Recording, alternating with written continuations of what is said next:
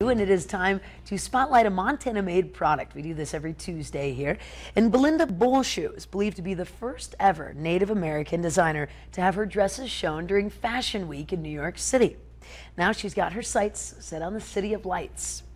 MTN's Julianne De La Rosa talks to the designer as she prepares for her Montana-made segment and the cream of the crop in the fashion world.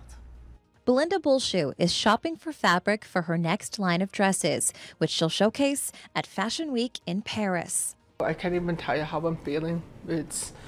I thought New York was the big one, but Paris is way beyond. She may not know the feeling, but Belinda knows dressmaking. The designer already knows what she's going to do with these materials. And these fabrics aren't couture. She gets them right here in the Treasure State at Joann Fabrics. It's not a real high-priced material, but their material I feel is just as good. Belinda is truly Montana-made. Her grandmother taught her how to sew.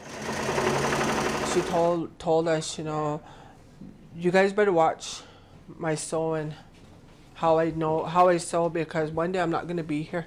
Well, after that, I started watching her. Unlike many of the designers she'll see in Paris, Belinda doesn't have a fashion degree. If somebody was to ask me to draw a design out, I'd probably be drawing up some stickmen. But she's proud that her dressmaking education and passion for fashion didn't come from a book. I can't get any better of a teacher than my own grandmother. My classroom was watching her at home and seeing how she sewed. So I feel when somebody asks me, if there's a degree paper, I don't have it. My degree paper is through my dresses. That's mine right there. Her grandmother passed away in 2009, so it was a special day when her dresses were shown in the Big Apple. The day I opened up the fashion show in New York was her birthday. So it was really emotional, not only to see my clothing line getting ready to go on the runway.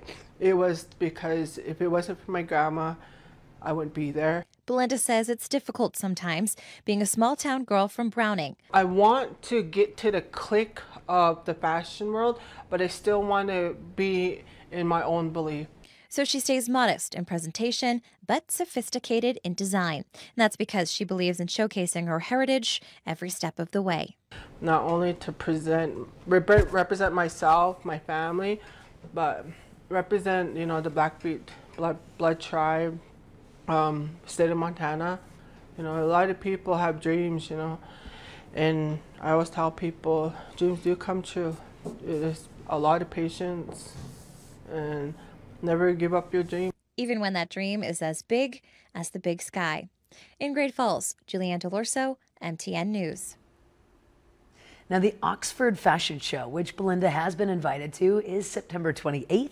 Belinda does have a GoFundMe account, and if you'd like to help out with some of those expenses, we have the link on our websites as well. You can visit us online, kbzk or kxlf.com. Just incredible.